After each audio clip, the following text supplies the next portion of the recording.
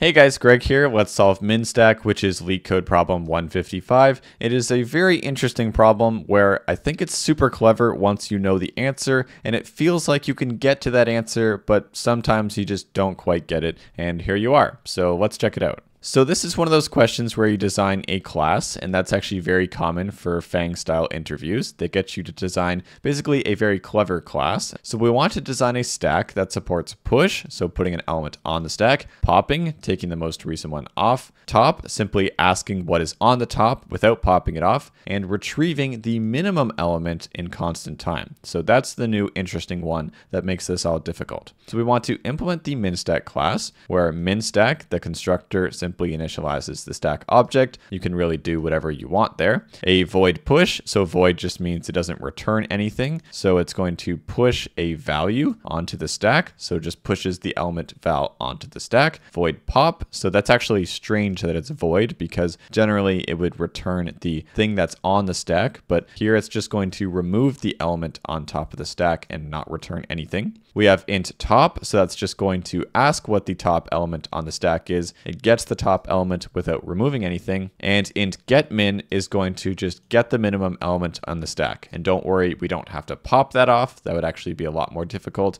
And again, we must implement a solution with O of 1 time complexity for each function. So anytime we run any of these functions once, we expect that to be constant time. Now let's say that in order you're going to put on these four values into the stack. Now what's very clever here is we're actually going to make two stacks, and that's totally fine because you're really just using precisely double the space. And so we're going to start out with two empty stacks, where this one I'm just going to call it S. It's basically our normal stack, and here I'm going to call this M because this is the one that keeps track of specifically the minimum.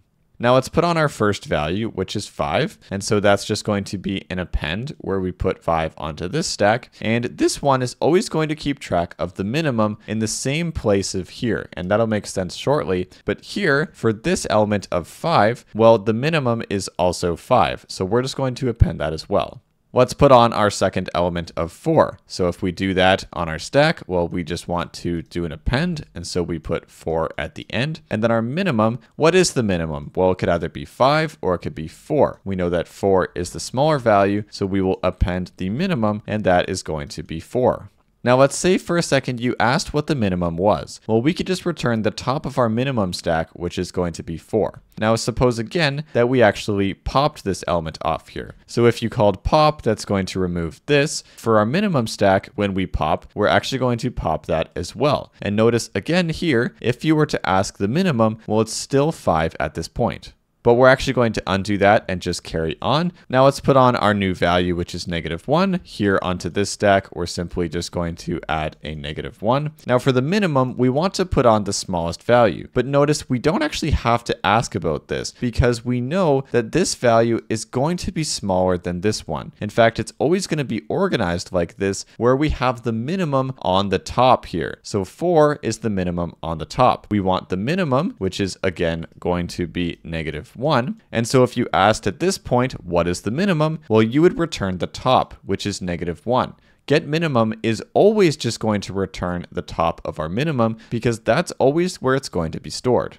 As we add our element of 10, well, we're going to add 10 over here as expected. But then here, we want to add the minimum. Well, the minimum is either my newest value or it is the thing that's at the top. We don't care about all this stuff because it's still always organized like this, where it's going to get smaller as it goes further. Why is that the case? Well, we always want the minimum to be stored on the top. So in this case, well, -1 is actually smaller than 10. So our new minimum is the same as our old minimum. And if you asked at this point, what is the minimum? Well, it's -1. We just returned the top. If we popped anything off here, if you popped off our 10, well, then we need to simply just pop off this value. Yet again, we asked the minimum in here. Well, it's still the top right here. If you were adding a new value like -20, well, that could be the new minimum, or maybe it wouldn't be. We'd add -20 onto our normal stack. Is that the new minimum? Well, is it smaller than this value, the top of our min stack? Yes, it is. And so our new minimum is going to be stored at the top right here. We will always keep track of the minimum at the top of the stack.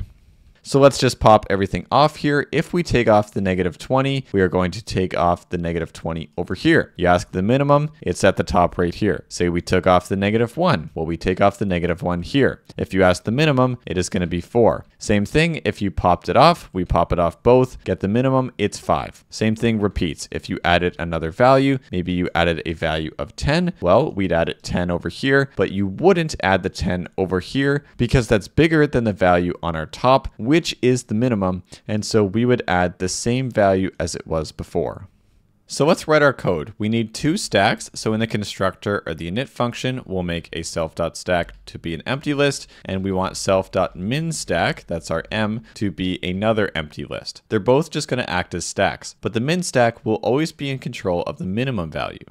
Now when we push, that's the most interesting function here. So we always want self.stack.append the value. Our new stack is just going to accept that value. However, for our min stack, we need to say, well, firstly, if we don't have a self.minStack, meaning our min stack is empty, well, we know we just want the value. So we'll self.minStack.append the value. However, if it's true that the self.minStack at -1, so that means the top of our minimum stack, meaning our minimum, our current minimum. So if our current minimum is less than the value, well, that means that our minimum value is still the minimum value. Okay, our value is bigger, so we're not interested in keeping that. We want the old one. That means we do a self.minStack.append with our previous minimum, which is just the same value right here. So we want this one. Our previous minimum stays the same.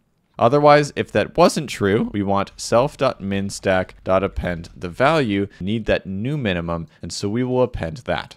And the other functions from here are really not too interesting. You want to do a self.stack.pop whenever we pop, and you also want the minimum to match. We also do a self.minStack.pop. When we ask what's on the top, well, that means just our normal stack. So we want return self.stack at -1. Our minimum is not involved there. But when we want the minimum, well, we've actually already used that. This is our current minimum. We want the self.minStack at -1. That is just the top of our minimum stack, or our minimum value. As you can see, all of these functions just use append or pop. That means they're on average constant time. So that checks these boxes. And we just have to return that value.